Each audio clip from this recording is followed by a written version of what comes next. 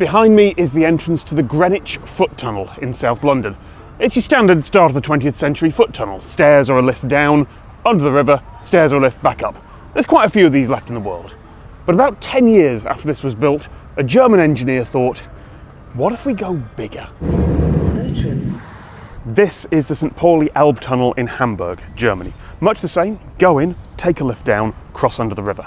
Except it's not just pedestrians and bikes that take the lift here. This is good for cars too.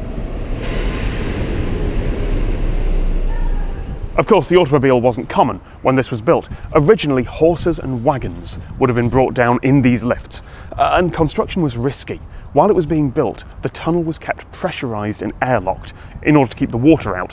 But because decompression sickness, the bends, wasn't understood, hundreds of workers suffered from what was then called caisson's disease, and 3 died. Like the Greenwich Tunnel, this is a useful commuter route.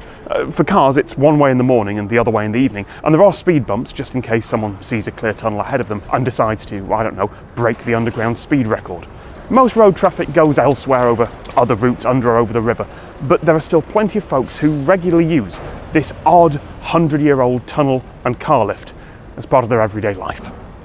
And yes, for everyone who's inevitably going to ask in the comments, of course I went to Miniature Wonderland while I was in Hamburg. It's absolutely brilliant. I did the behind-the-scenes tour, which is well worth the money, but there was nothing I could film there with my iPhone and GoPro that hasn't already been shot by people with much, much better cameras. So, if you want to see what's in there, and it is incredible, I've put some links in the description.